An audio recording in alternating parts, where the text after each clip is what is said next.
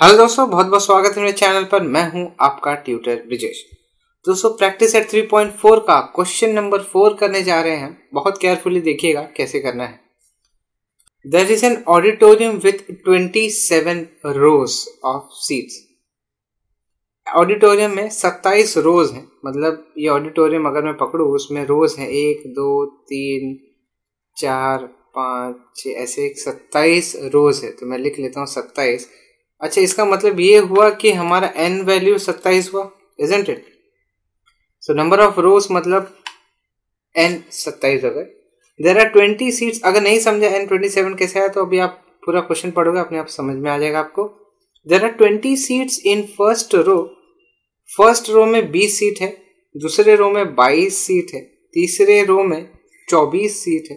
तो इसका मतलब हमारा एपी बन रहा है। दोस्तों लिखो इधर होगा AP formed as 20, 22, 24 ... ये अपना AP फॉर्म हो रहा है। वो बोला भी and so on. Find the number of seats in the 15th रो। ये फर्स्ट रो में सीट्स है, ये सेकेंड रो में सीट्स है, ये थर्ड रो में सीट्स है। उसने क्या बोला T15 निकाल दे।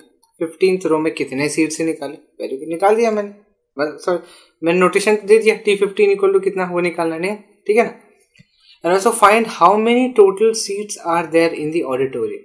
पूरी ऑडिटोरियम में कितने सीट्स है तो हमें निकालना है S27। दोस्तों समझ में आया मैंने किस तरीके से डेटा इंटरप्रेट किया है? बहुत ध्यान से समझना, ठीक है ना। अभी सबसे पहले टारगेट क्या है, हमें सबसे पहले लिखना है A equal to 20, D equal to 22 minus 20 which is equal to 2, और सबसे पहले टारगेट क्या है मेरा T15 निकालना। सो nth term is given by Tn equal to A plus n minus 1 into d. So therefore T15 equal to A is what? 20 plus 15 minus 1 into d. What is d? 2. This is 20 plus 14 into 2.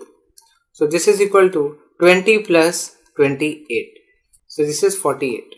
So number of seats in the 15th row are 48. So therefore number of seat in 15th row are 48, ठीक है।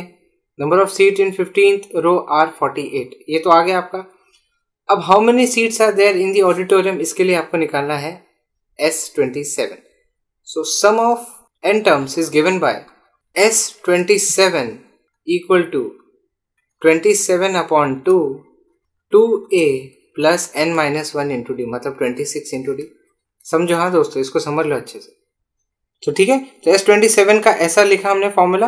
अब पता करना है सारे के सारे values क्या है। 27 upon 2, 2 into A, what is A? 20। So 2 into 20 plus 26 into D, 2, ठीक है ना। D का वैल्यू हमारा 2 है।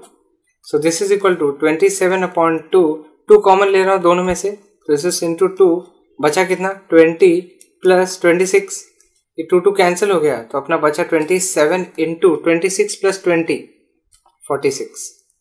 सो 27 इंटू 46 का वैल्यू आया है आपका 1242, ठीक है। So how many seats are there in the auditorium? 1242। So therefore there are 1242 seats in the auditorium, ठीक है दोस्तों। ये आपका फाइनल आंसर था। सो आई होप ये वीडियो आपको समझ में आया होगा।